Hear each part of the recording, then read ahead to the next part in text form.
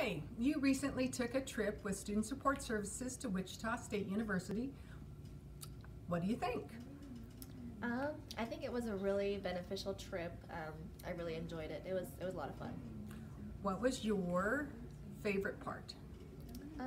I think my favorite part was just being on campus and seeing the students, just going about their daily lives and kind of taking a peek into what could be my future. What were some of the things that you did when you went? We did a campus tour. We spoke to an advisor. Okay. Would you recommend this to another student? Yes, yes, it was a lot of fun.